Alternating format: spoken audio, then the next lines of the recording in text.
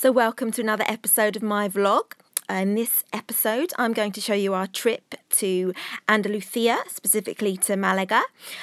Just the night before our trip, we just stayed in some sort of fairly cheap, easy sort of airport hotel in London Luton, just because we had quite an early flight. So we sort of, just wanted to stay locally so we didn't have to get up quite as early and have such a rush. So this is just our room in just the airport hotel.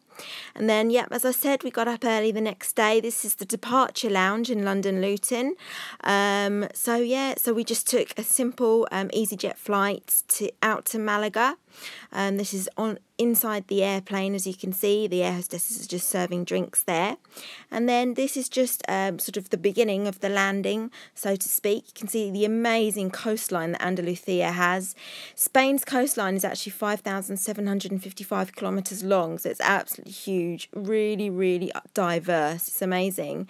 And Andalucia is basically described kind of, sort of historically and also ecologically, is basically being the meeting point between Europe and Africa.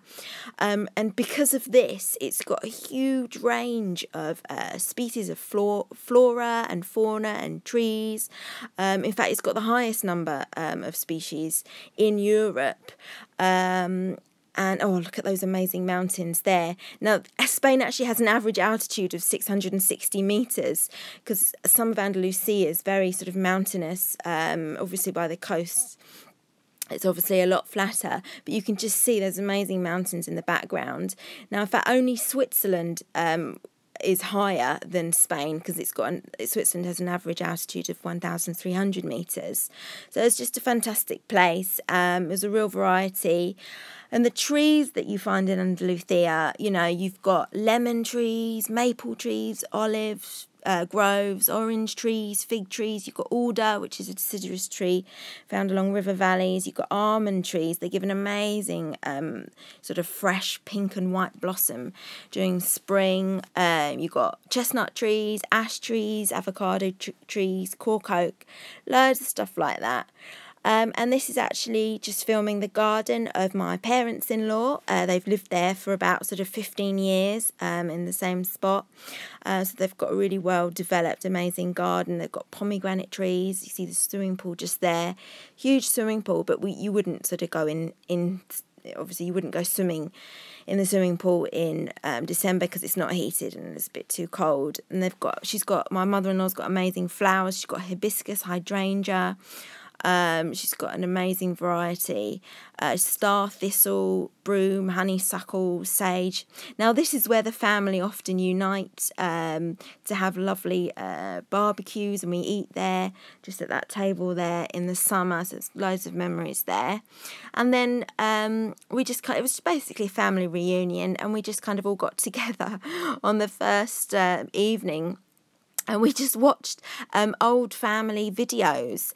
And it's quite interesting because this film that you can see here, it was actually filmed in sort of the 1960s, 1970s by my father-in-law. He filmed a lot of their holidays and a lot of their childhoods, which was very unusual in those days. It's as common as anything now, but in those days. And they're all without sound as well.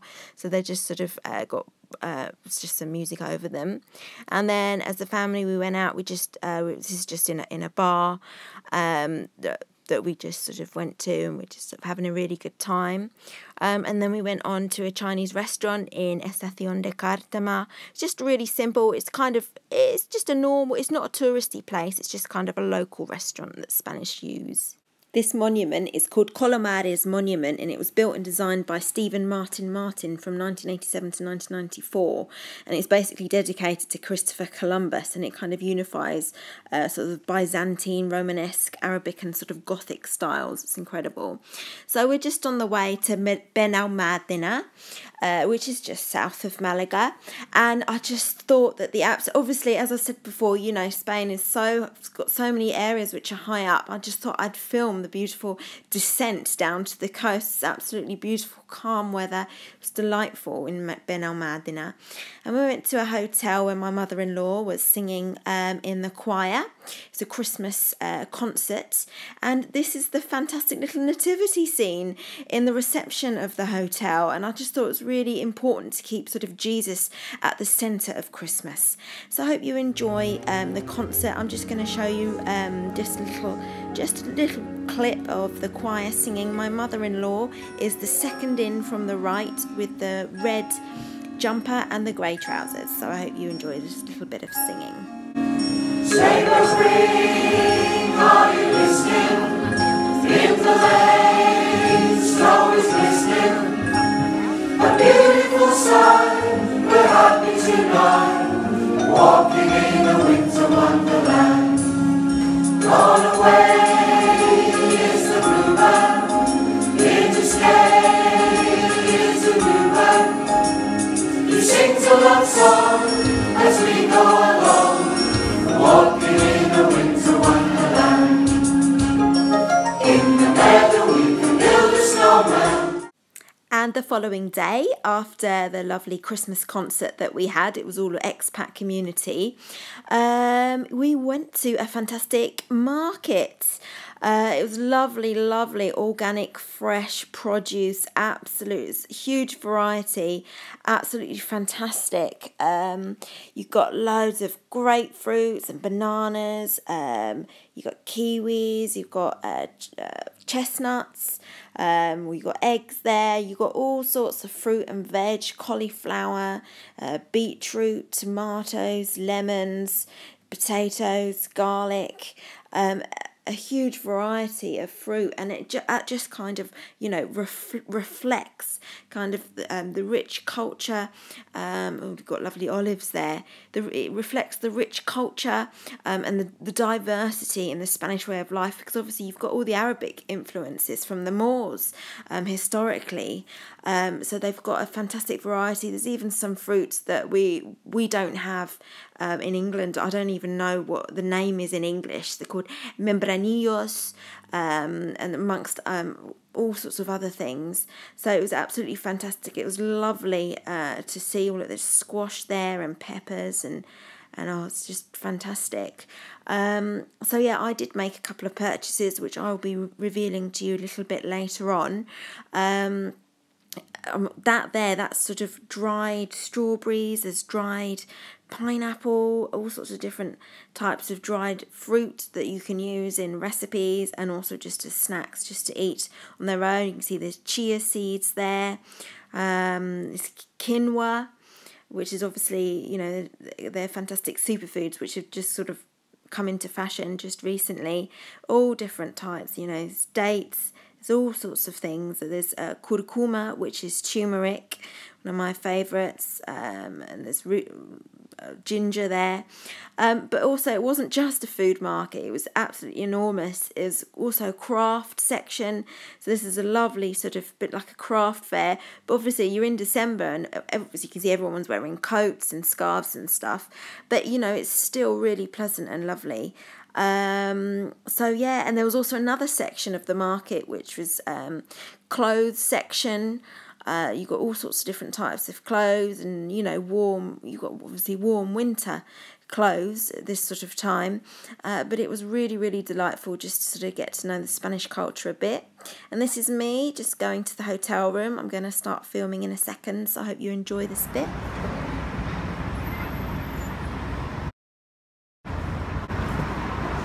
Hi there guys, I hope you're doing really well. I hope you're enjoying my trip abroad. I hope you're enjoying everything that I've been filming so far. So today it is the 8th of December. We've obviously come here to Malaga. At the moment I'm in a place called Estación de Cártama, which is where my parents-in-law live. It's absolutely, I mean, you know, it's December, we're in Spain. It's an absolutely beautiful day. I mean, you know, just look at the sky. Beautifully clear sky. The sun's quite low in the sky. It's kind of in my eyes a little bit, even though it's about, I don't know, 11 o'clock in the morning or something like that at the moment. And there's a slight chill in the air, but it's just really refreshing, and it's really beautiful. just love winter in Spain. I think it's like my favourite time of year in Spain, or you know, the south of Spain, because it's just absolutely beautiful. Anyway, so as you saw yesterday, I went to an organic food market. It's absolutely fantastic, really great fresh produce, really sort of buzzing atmosphere. I really enjoyed it. So I just wanted to share with you what I purchased there. So I bought this. It's called miel de flores pollen. So it's sort of bee pollen. As you can see, it's sort of the pollen taken from the bee's nest. It's obviously organic. It's absolutely fantastic. It's delicious. I have actually tried it in England. I've seen it one time only in England. I've never seen it for sale. I had it at a place called Morstan Hall, which is a 1 Michelin star restaurant. It's fantastic. It was just kind of like sprinkled on the chocolate dessert. It was just brilliant. Yeah, so absolutely gorgeous. So I'm really looking forward to kind of getting home and adding this to my recipes. Perhaps kind of when I have the flatbreads and I like to spread a bit of avocado over it, I might just yeah, just sort of sprinkle that on top. So I'm really looking forward to that. And the second purchase that I made of the day was this. It's called mermelada de castaña sin azúcar, which basically means sort of chestnut jam, and there's no sugar in it. Reason being is that the ingredients are chestnuts, water, cinnamon, and like cactus syrup, which was obviously the natural sweetener that they used for it. So this has really sort of got me thinking kind of about chestnuts, because I know that obviously in December all over Europe, and especially in England, you can pick up chestnuts anywhere in the supermarkets. So it's kind of got me thinking, and it's really kind of influenced me and made me think about recipes which contain chestnuts. And I'm going to show you a video clip in just a second where last night I went out and I bought some just roast chestnuts in the street. They're all over the place in Spain this time of year, and even like the smell kind of reminds you of Christmas time. It's absolutely gorgeous, delicious, freshly roasted chestnuts. They have a little bit of sort of sea salt sprinkled over, which of course is really good for you anyway. So I hope you enjoy my little clip of myself enjoying some chestnuts. And then after that, I've just got another little recipe for you, because obviously I've been influenced by the presence of chestnuts in the Spanish culture and Spanish society at this time of year. So I hope you're going to enjoy that recipe as well.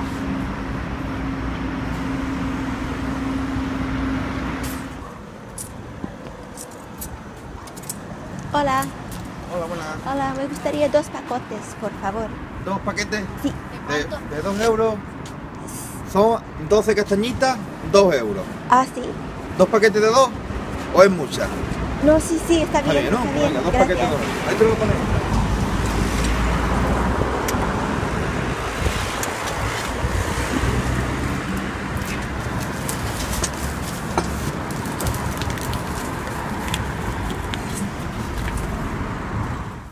So this is the fruits of the purchase that I just made there. I just spent €4 on all of these lovely chestnuts. Just wanted to show you how easily the shell of the chestnuts just kind of breaks off as you just squeeze it. And I just wanted to show you what the texture of the roasted chestnuts look like in this clip. So the recipe is a chestnut mini cakes. Just putting 800 grams of chestnuts on the boil there. I've washed them first. Just letting them cool off in cold water, and then basically I'm just sort of cutting them in half and scooping the chestnut out from the inside. So 800 grams is 1.9 pounds. So basically what you need to do is, perhaps not quite like me, you need to make sure that they're still warm whilst you're scooping the inside of the chestnut out. I think I let them cool down a little bit too quickly, which is why they're sort of a little bit harder to scoop out, but they still work absolutely fine. They do go on the boil also for 30 minutes, so just leave them in boiling hot water for 30 minutes. Now, chestnuts are fantastic for brain function. This is because the fat-soluble B vitamins in them help produce red blood cells. They break down protein and they break down carbs and fats for energy. And also they promote healthy skin and enhance brain function. So yeah, a 3-ounce serving, apparently, of chestnuts contains 21% of the recommended daily allowance for vitamins B6, 15% of folate, 14% of thiamine, and 9% of riboflavin. So So I've finished scooping all of them out. I'm just going back through all of the chestnuts in the bowl, just peeling off that last tiny little bit of skin. Sometimes it can be slightly bitter, so I'm just sort of sifting through, trying to get rid of any bits of skin. This is because what we're going to do is we're going to make chestnut flour, which is literally just chestnuts on their own, basically in the food processor, and it becomes flour. So as you can see, I'm just adding my chestnuts to my food processor. I'm also going to add 1 teaspoon of cinnamon and 1 teaspoon of allspice. So I'm just going to switch it on and just sort of get the flour ready just before I add my wet ingredients, which is 1 teaspoon of vanilla extract, 2 eggs, and 3 tablespoons of coconut oil, and 2 tablespoons of honey, and also 1 tablespoon of sweetener. Can you use stevia or Splenda?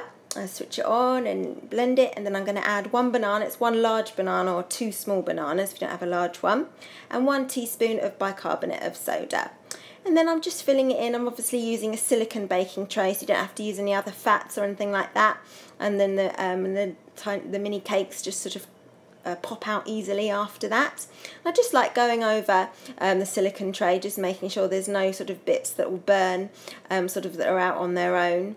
So yeah, and I'm going to pop it in the oven there. It goes on for 20 to 25 minutes at 350 degrees Fahrenheit. That's 175 degrees centigrade. And now I'm just taking it out. After that, as you can see, they're steaming there. Absolutely fascinating.